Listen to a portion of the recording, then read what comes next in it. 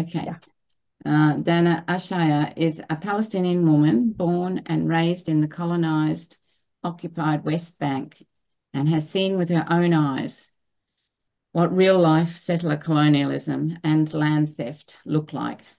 She's finishing her master's degree in international relations at the University of Melbourne and is an organising member of Unimelb for Palestine Action Group, which has been challenging Melbourne University and their management over their complicity of the genocide and oppression of the Palestinian people and all oppressed people around the world through their weapons manufacturers ties. So over to you, Dana. Thank you, Annette. Before I start, I just want to acknowledge the traditional, rightful, and ongoing owners of the land, the Wurundjeri people. This land sovereignty has never been ceded. My name is Dana Alshaer in Arabic. In English, I could go with Alshaer.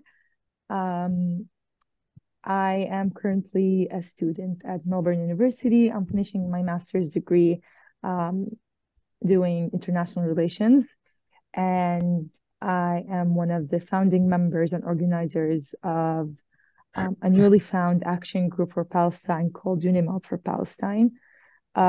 This group came to exist as a response to the university's ongoing silence and complicity in the genocide in Gaza and the oppression of the Palestinian people across Palestine and oppression of all oppressed people around the world through their multiple weapons manufacturing ties and deals.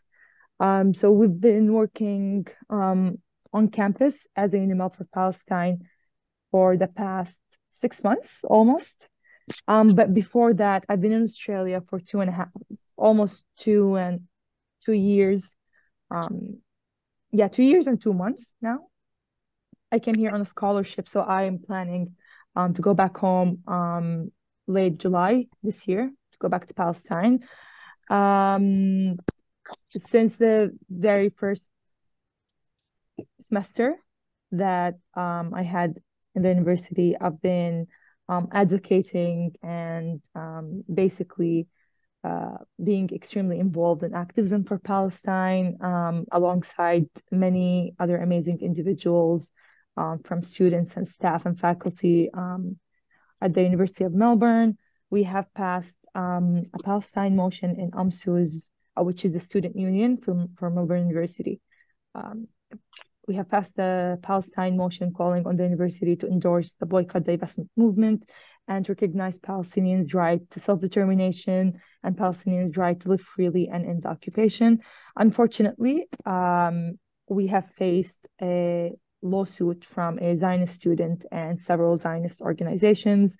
And unfortunately, the student union had to settle for many reasons, including the fact that this lawsuit is going on for 2 years, and the possibility of us going to the Supreme Court in Australia was extremely high.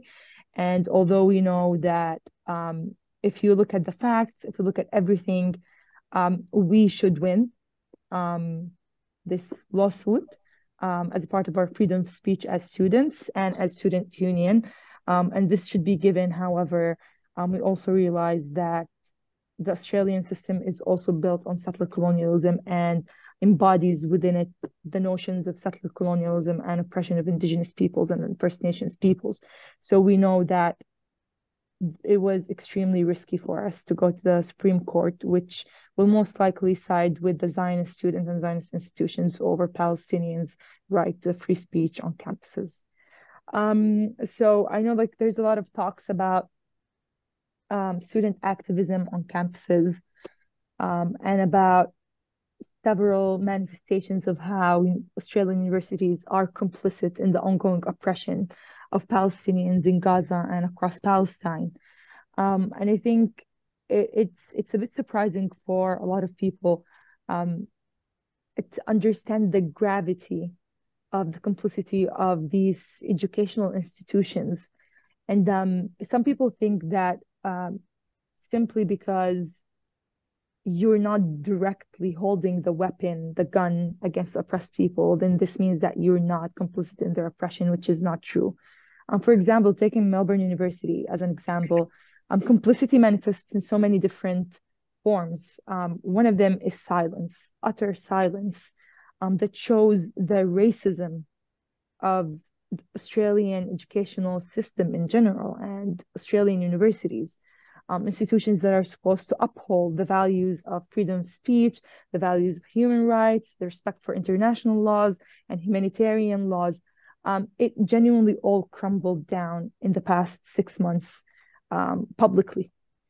Melbourne University has been fully silent on the systematic annihilation of the Palestinian educational system in Gaza, the systematic targeting of Palestinian academics and school students and university students and vice chancellors, the systematic destruction of every single university in Gaza and more than 75% of schools in Gaza.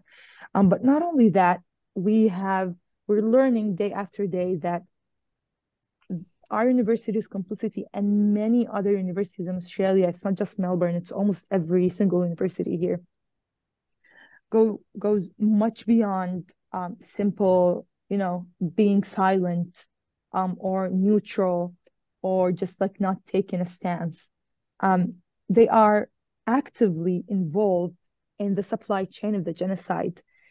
For example, Melbourne University has partnerships with 16 different weapons manufacturing companies, including the world's largest weapons manufacturer, Lockheed Martin. They also have partnerships with Boeing, partnerships and ties. These partnerships and ties comes at looking like different forms, research funds, grants, partnerships, infrastructures, building infrastructure and buildings and labs for these companies. So Lockheed Martin, Boeing, BAE System, these are the three largest weapons manufacturers in the world, besides having a direct contact or direct partnership with Rosebank Engineering, which is an Australian company that produces components for the F-35 fighter jets, which is the most lethal fighter jet to have ever been produced in history of mankind. And this is a product of Lockheed Martin, which Israel acquired tens and tens of these fighter jets and have just signed a deal for, I think, $3 billion to buy more fighter jets, F-35s. So Melbourne University has different ties with these weapons manufacturers. And we've been advocating, we've been working really hard to pressure them, to push them to cut these ties, to try and bring sense into them, but they fully refuse to engage with us and to understand what we're talking about. And we're at a point where there's a lot of arguments, including one from the vice chancellor most recently, but it's barely anything. It's only $3.5 million that we have taken so far. It's not enough to do anything. And despite the principle itself, some of the research that is being done is being most probably used by companies like Lockheed Martin. We're talking about research regarding autonomous unmanned vehicles and drones. We're talking about a swarm of drones. We're talking about cyber security and cyber communication technologies. We're talking about technologies and research that's being used to develop and produce weapons and bombs and missiles and fighter jets. But to also a big portion of that research is being blockaded from the public. We do not know what kind of research is being done. These are the things that we were able to access publicly, but there's a lot of research that we do not know what it's doing exactly. These grants and these funds, we don't know what they're facilitating, what kind of technologies they're producing. And this is just like talking about Lockheed Martin, BAE System as well, and Boeing. They're developing aerospace, laser technologies, things to make weapons and aircrafts more lethal. And we're seeing the direct result of this kind of research being used against innocent Palestinians in Gaza and across Palestine. We're at a point where, according to the Euromed Human Rights Monitor, we have over 43,000 Palestinians killed. And this number is an underestimation of the real numbers of tens of thousands of innocent people that have been killed and still under the rubble. But we've tried to reason with the university that it doesn't matter if you're taking money from these companies, these weapons companies, to produce research about the environment or research about how to create a cure for COVID. It doesn't matter. It's the principle of blood money that we're fighting against. It's the principles of the corruption that they're doing. You cannot whitewash blood money. You are taking money from these companies that are profiting off of the slaughter and murder of Palestinians in Gaza, not just Palestinians, but every oppressed people around the world that are being killed by different authoritarian regimes and Western imperial regimes like the American regime and like NATO and like the Saudi regime in Yemen. All of these regimes are using these weapons to kill innocent people and civilians. And they're making money off of killing people. And you're taking that money. And it doesn't matter the purpose that you choose to put that money in. It just doesn't matter. It is unethical and it is blood money, and we refuse that. And it's been extremely hard. Corruption in this university and in all honesty across all different universities in Australia is shocking. It's extremely sickening to know that they fully, willingly, and knowingly are happy to take blood money. For example, Melbourne University alone has over $300 million of research funds and grants and partnerships and ties and deals with Australian Defence, with the Defence Science Institute. So the more we look into it, the more shocking and sickening it is. And it truly has become, it's become very hard. We do have targets on our back as students who are advocating for Melbourne University to cut ties with weapons manufacturers. We have targets on our backs from Zionist organizations and Zionist groups on and off campus. For example, I have a West Bank ID. I don't have an Australian passport. I don't have any other nationality. So once I'm done, I'm going to go back to Palestine. I'm going to go back to the West Bank. Everything that I'm doing now, I'm doing it fully knowing that I'm putting myself at risk and I'm putting my safety at risk when I go back, because I genuinely do not know the repercussions of my activism. But we're at a point where the price that we are paying is much, we're paying if we are silenced is much more than the price we're going to pay if we talk. The guilt, the weight of us knowing that in our own capacity, we can create a change, even if it's on the smallest level, even if it means helping one person to realize their role, their indirect and direct role that they're very unconscious of in oppressing people around the world, then this is also a success. So to me, I feel like we're at a point where all of us need to start mobilizing, to start fighting oppression and injustices. It's really important that we realize that it's not about making Palestine, the entire, to take over our entire lives as non-Palestinians for many people, but it's about making fighting injustices and oppression a part of our daily life.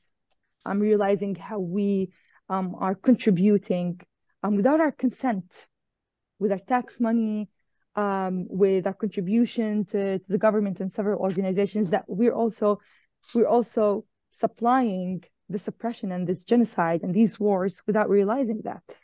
And someone wrote small wins. I didn't read it in the chat, but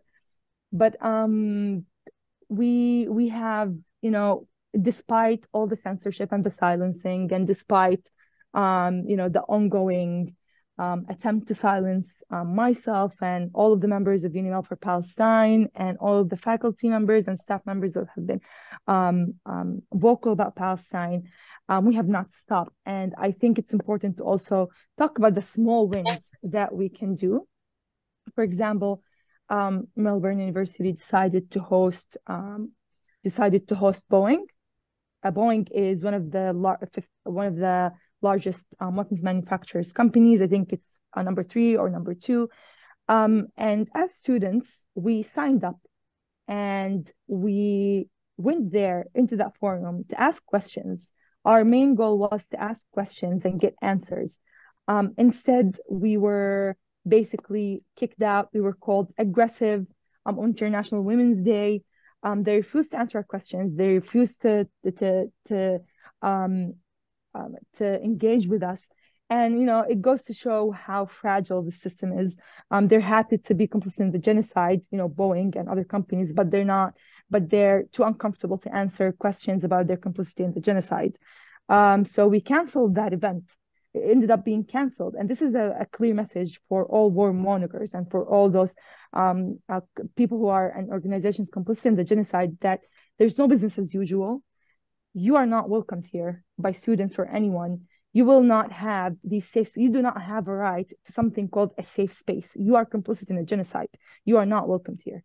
And, we also had another minor win or a small win.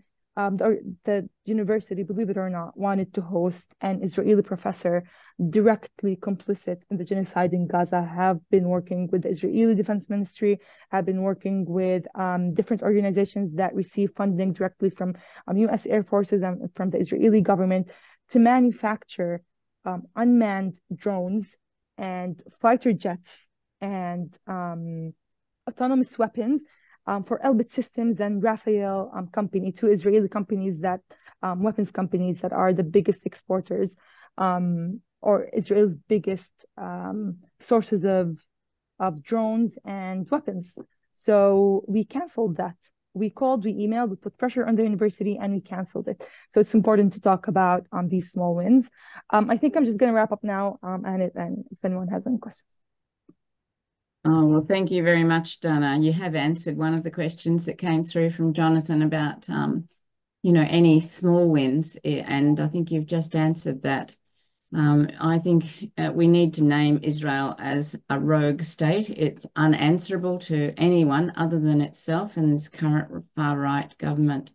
And all your work is so important, and I think we all acknowledge and value the fact that you and many others are putting your lives on the line by speaking out. So thank you very much.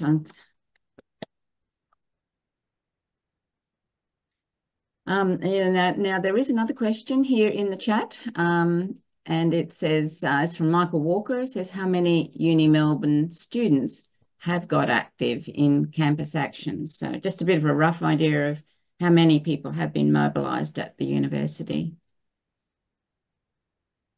So we launched an open letter to sign by students, alumni, and staff members. And so far, I think we have had around 5,000, 6,000 signatures. But also on the ground, unfortunately, the silencing policies and the censorship policies that Melbourne University is deploying against Palestinian students and pro-Palestinian students have been extremely violent, I will say. Not necessarily physical violence, but there's emotional violence being deployed. We are being followed around by security guards on campus. We are being called aggressive.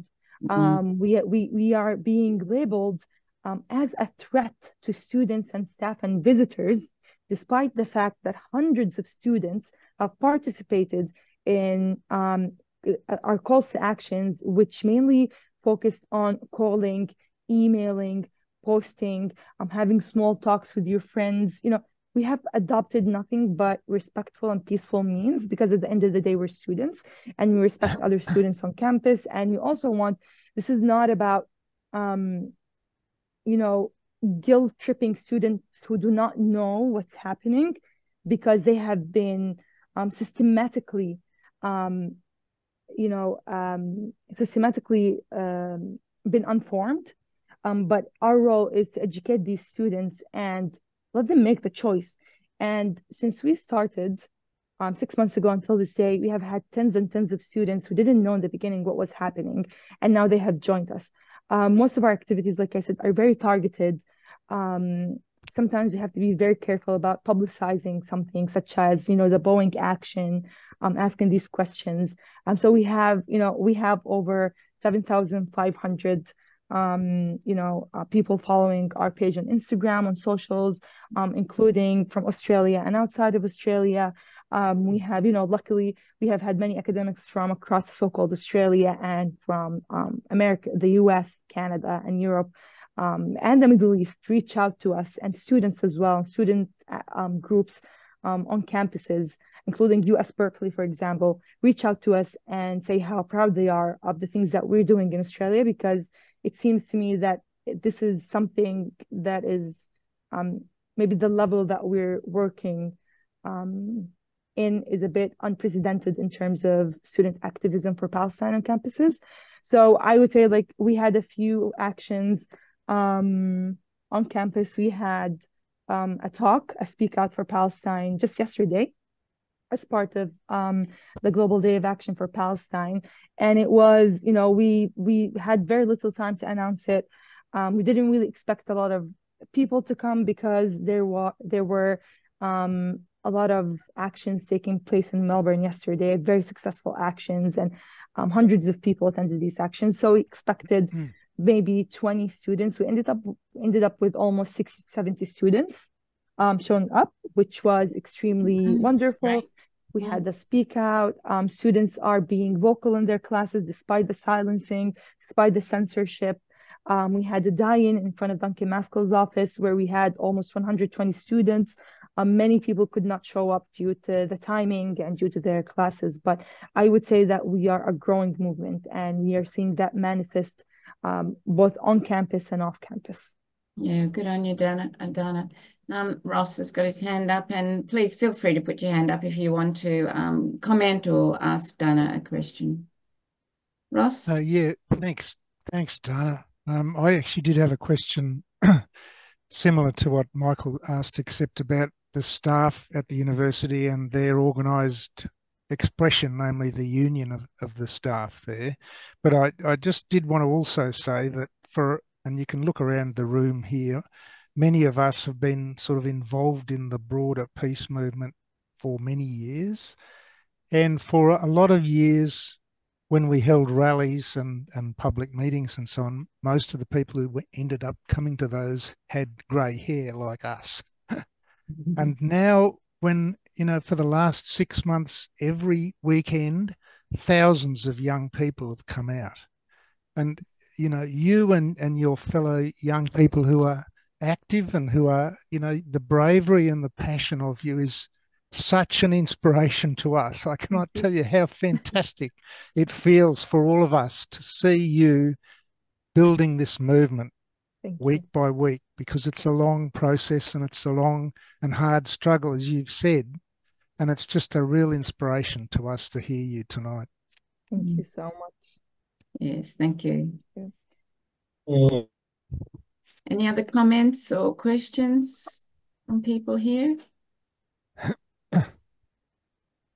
I guess what I would ask, Dana, and I know that you're probably getting support from outside of the university, and I really appreciate, your knowledge and understanding that, how Palestine fits into the broader oppression that's being experienced by people around the world in many different countries. I think that maturity of knowledge and understanding is also what we have seen in Brisbane when we've listened to the Palestinian speakers at the various rallies that we've attended. And there's a great appreciation for our support and our presence at those rallies and meetings and so on. But I suppose I'd be interested to know if you've got any other areas any other suggestions of support that you might have thought about in what you're doing, and I guess it's for when you go home as well. If you're going to be back in the West Bank, in July. I mean, that's, for me, it sounds very scary because it's not just Gaza that's experiencing the trauma and the war. Yeah. In terms of maintaining our support, because that's important as well, the ongoing support. Yeah. I think there's been there's different ways of support and solidarity, and I know that everyone does what they can within their own capacity, but I think we're at a point in history where the most significant and impactful and critical kind of support that we need right now is people to show up and speak up. I see a lot of people donating money, but refusing to engage in conversations, or refusing to engage in the discourse of, a decolonial discourse towards freedom and towards liberation and towards people's right to self-determination and to live freely. And like I've had this conversation with a lot of people, and I always say the most critical thing right now is to speak truth to power. This is the way that this have changed so many people in the past 6 months, the way that it had actually and genuinely created a change within, be it the younger generations or people who are, or the older generation, the way that having these conversations that can be uncomfortable and can be comfortable at the same time, but they can also be uncomfortable because we're not used to being this confronting. We're not used to having a conversation where we call things the way they are. We're not used to this system that has been exposed and bared down to its bone by the Palestinians. People genuinely believed in the universality of human rights and international laws. And then this happens, the genocide happens. The Zionist regime is committing the most hideous war crimes and crimes against humanity that we have ever seen. And, Francisca Albanese, the special rapporteur for the UN for the occupied Palestinian territories, said something that really resonates with every Palestinian. She said, this is the result of 76 years of impunity, 76 years of a state being drunk on impunity. We are seeing soldiers sharing their war crimes, sniping and killing children, and sharing these war crimes on TikToks and Instagrams and social media for content and for fun. So I think this collective effort of everyone to keep talking and exposing is one of the most important things and forms of solidarity, but also showing up to rallies. When we can, of course, showing up to rallies, pressuring, because I think what a lot of people do not realize is that the power they have as a nation, you are paying taxes, you have a right and you have a say to where these taxes are going. You have a right, you elect your politicians and your representatives to represent you, not the other way around. They're supposed to represent you. You hold so much power, and with that power, you can put Palestine on the map. I'm sorry. You can put Palestine on the map. You can force these representatives that want your votes to make Palestine part of their plan, part of their politics, to make Palestine part of this bigger picture, to change the foreign and internal policies regarding Palestine. Because if you're not representing what the people want, then why are you there? This power, people need to realize that they have it. Absolutely.